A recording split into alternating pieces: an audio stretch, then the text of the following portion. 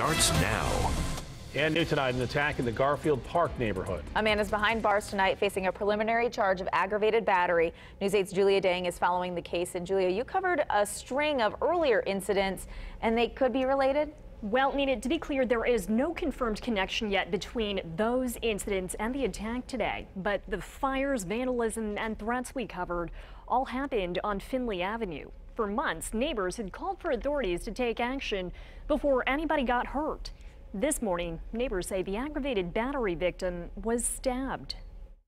I felt like it fell upon deaf ears for a while. Mike Angel says he feels justified in his vigilante justice efforts in the Garfield Park neighborhood. Yeah, unfortunately, I personally spent probably hundreds of hours watching the neighborhood. He staked out the 1200 block of Finley Avenue after he claims two friends who lived there were threatened by a neighbor. It's up to us to protect our own neighborhood and not rely so much on the police, but rely on each other, our neighbors, and do the best we can and be vigilant. His friends had enough and moved after their porch cam recorded video of a man smashing their flower pot. The neighbor they accused wasn't arrested for that incident. He was questioned by IMPD after an arson in October. He was never charged. Many threats occurred on the street, and perhaps those should have been looked into further. On Thursday, 30-year-old Apollo Jones was arrested on a preliminary charge of aggravated battery.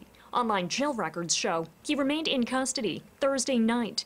Attorneys representing Jones could not be reached for comment. It's a bit frustrating for all of us who we put a lot of hours, civilian hours, into doing the best we could to prevent this sort of thing from happening.